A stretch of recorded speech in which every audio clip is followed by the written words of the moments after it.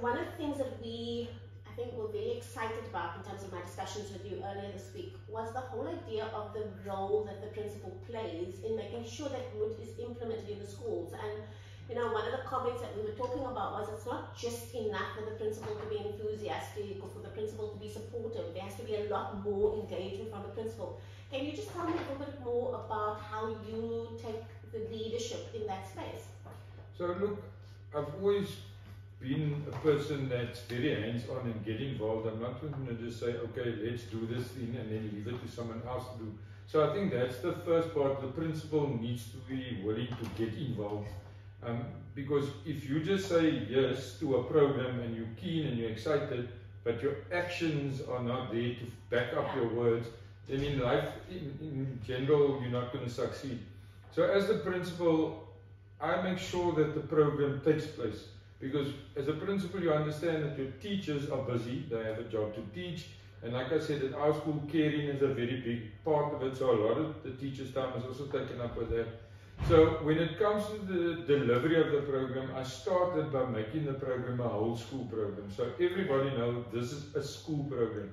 It's not that group of teachers or Ms. Fortuin that's responsible for the program. It's a whole school program. Because tied into the MOT program is that the school values need to be linked. You can't have kids in a class being taught the MOT values, but then when they go to teacher X, then that teacher doesn't display those kind of values. So it's important for your entire staff to understand that this is a school initiative. Then what I do is I will call the coordinator and say, look, you need to give me a date, or I will give you a date if you can't choose a date. And I then create the platform for the program to be delivered. So currently what we are doing at our school is we allocate a Friday, because that's normally a shorter day at most schools.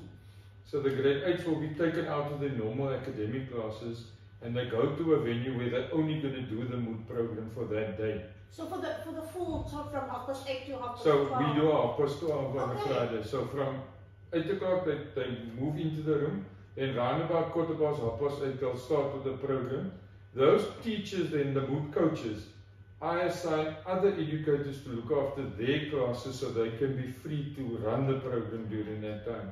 Because if I expect my teachers to do it after school, my kids to stay after school, it's not going to have the same input or the same value to them, because it's like, oh, now I have to give up after school, and for the kids I'm worried about getting home. So we make it part of the school day, and like I said in the beginning with the Maslow before Bloom, my teachers understand that this is an important program so that when that child ends up in the class, in grade 9, in grade 10, and eventually in grade 12, they've got these skills to deal with the pressures that come along with as you rise through the ranks of a school career, basically. So I create those days where the teachers or the coaches, the MOT coaches, are freed up. The grade 8s are taken out of their normal classes and they go to a venue. So for that day they run the program. And so in that way, for us it was quite easy to already complete 5 sessions before we even reached August in the year. And before the end of August now we'll complete the 6th session, which will be taking place on a Friday again.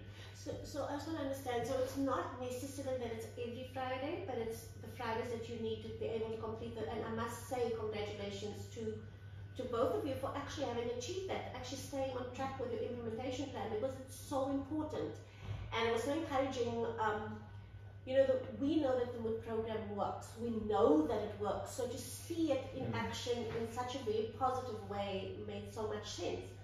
But Ms. Fortuin, how do you deal with the teachers who are MOT coaches who come back to you and say to you, listen, man, but I've got way too much to do. I really just can't give up this Friday. You know, I've got marking to do and I've got all those things to do. How do you as the coordinator deal with that? First of all, I must say that we have an awesome principal, and without his support and his advice, I would be totally lost. So I first ran to Mr. Tommy to say, look sir, this is our challenge, this is the situation or the problem.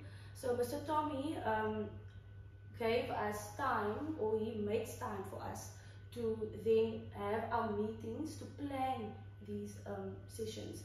So before we have a session, we have meetings where we literally go through the manual, and I must say that is an amazing book because it guides you step by step.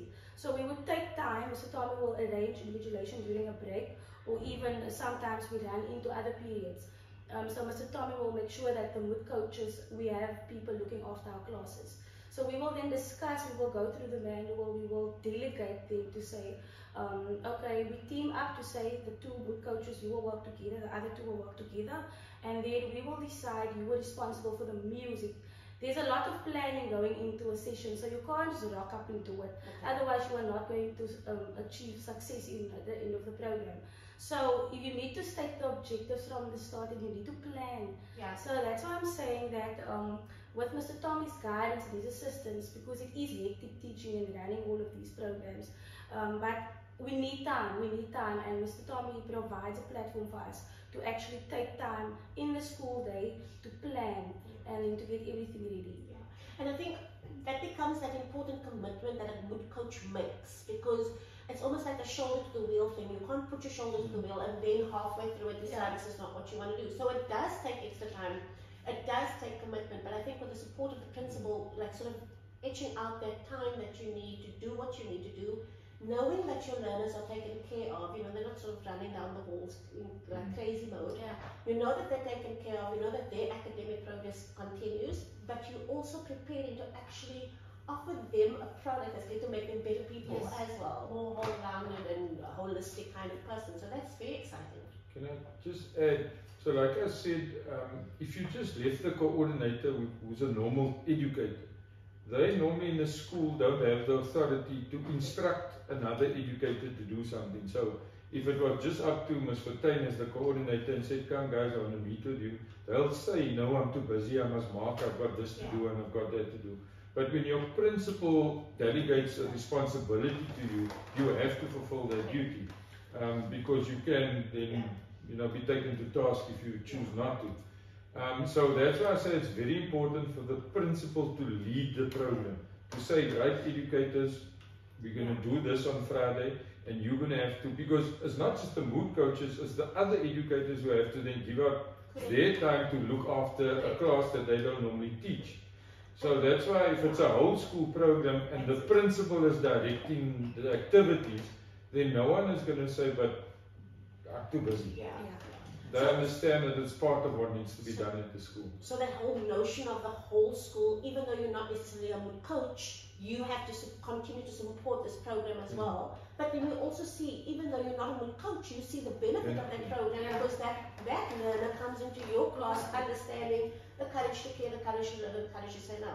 So yeah, I think, for me daily, having this conversation is so valuable because it almost becomes a confirmation of what then is best practice, and it's not just about the principal supporting, not just about delegation, not just about this little select group of people, but it's actually a full school program.